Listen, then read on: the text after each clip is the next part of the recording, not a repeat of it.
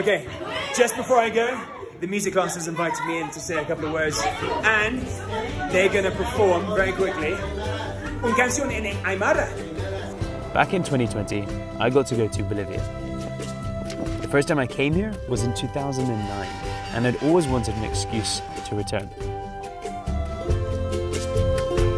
On this trip, I ended up spending most of my time in El Alto and La Paz, which is considered to be the highest capital in the world.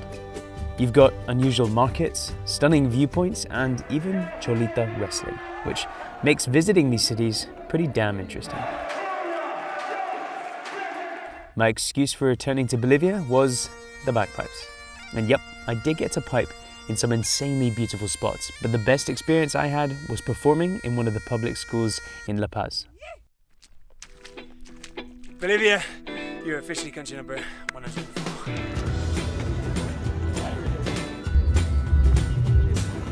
I've just arrived in La Paz, Bolivia, where I've got my first and only official piping gig at a public school in the center of La Paz, somewhere called San Pedro Square.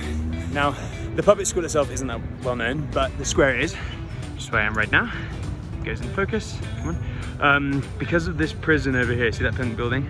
That is San Pedro Prison. Now, San Pedro Prison was made super well known because over 10 years ago, you used to be able to do these prison tours and actually go into the prison and visit the people that are incarcerated.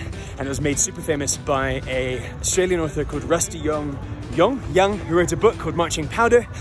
I'm not going to go into it just yet, but look it up on Google because it's super interesting. Anyway, so I turned up yesterday at this school, San Pedro School. I think it's called San Pedro Cuba School. Oh, here we go. Escuela Fiscal República de Cuba in La Paz. So, how did I get the piping gig? Well, the day before, I knocked on the door of this school in La Paz and asked if they'd be interested in a short performance. The admin was understandably a bit unsure, so I had to do a demonstration, and they ended up pretty excited. On the day that I piped, the students totally blew me away with their enthusiasm, and I ended up learning two things. The first thing, Bolivian kids love unicorns. Nacional de Escocia es el unicornio.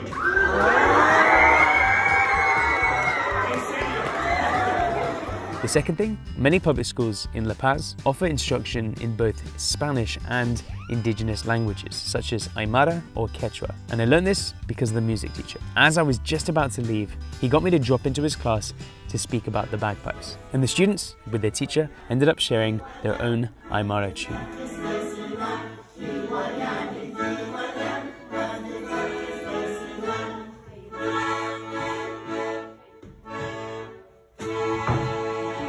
Gracias, gracias.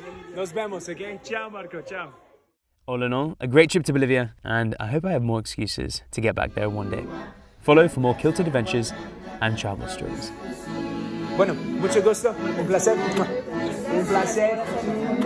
Yes, muchas gracias. Besos. Ciao. Well, that was wicked.